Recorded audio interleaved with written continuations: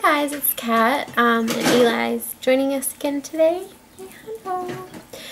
So this week's topic is about potty training. Now, we haven't potty trained yet, but I do have a few plans on what I'm going to do. And sorry if you hear some like noises in the background. Isaac's just playing with his Mr. Potato Head box with his ridiculous amounts of Mr. Potato Head. Anyway, so I had originally planned on starting potty training by now, but my instincts are telling me that Isaac's not really ready yet. He does have like a little potty that we just kind of keep in the lounge room just for him to get used to sitting on it, and like just one of those portable ones. And if you ask him where he's supposed to poo, he knows. He'll say potty or toilet. I do want to wait until his communication skills are a little bit better. He still can't vocalize that he needs to poo, like he doesn't know what that sensation is, and he doesn't necessarily know when he's going to wee either.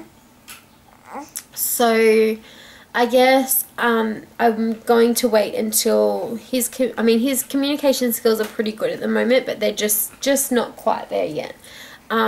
So I'm going to wait until that. But my plan for potty training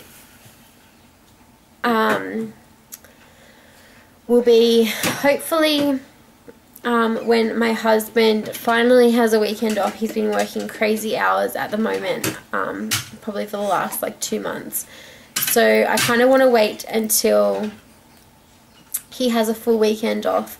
We unfortunately have carpet in our lounge room, so I want to kind of do it over a weekend. I have watched quite a few videos on YouTube of a few different techniques. The one that I really liked most was by Alha, I think that's how you say her name. I'll link the video down below because it's actually quite helpful. Obviously she has a girl, so it's a little bit different.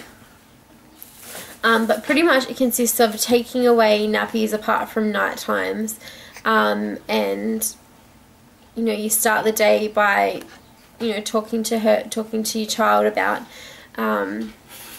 how big boys, big girls wear underwear and you don't need nappies anymore, and then you use a doll as a prop and give the doll a drink and sit on the potty and it does a wee, and you know, all that kind of stuff. So it's kind of a whole day process. So that's kind of what I was planning on doing, just using one of Isaac's teddies and sitting it on the potty and explaining to him, you know, that you do wees on the potty, you do poos on the potty, and pretty much just spending the whole day, or a whole couple of days, just doing that back and forth. We have like a tiled kitchen, so what I was planning on doing is setting up like a few activities so that we could spend the day there and do it on a weekend when my husband's home, so that he can take care of Eli, so I can just concentrate that whole weekend on potty training.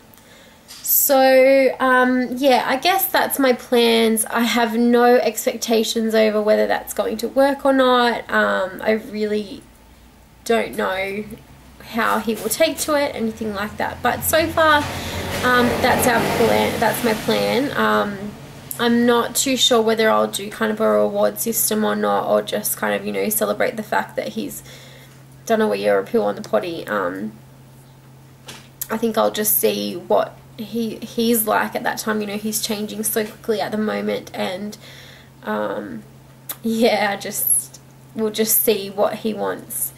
You know, whether he gets excited over being able to watch a movie, or whether, you know, we have to kind of do a reward system where at the end, you know, he might get a new toy or something. So yeah, I'm not too sure how that will exactly no baby, how that will exactly pan out, but yeah, that's my plans so far for potty training. I'm really looking forward to seeing everyone else's strategies and plans for potty training. I am really looking forward to Isaac being out of nappies. I'm just kind of, especially having this one in nappies, it will just be good to have him doing it in the toilet. So anyway, I hope everyone's having a wonderful week, and I will see you guys next week. Bye.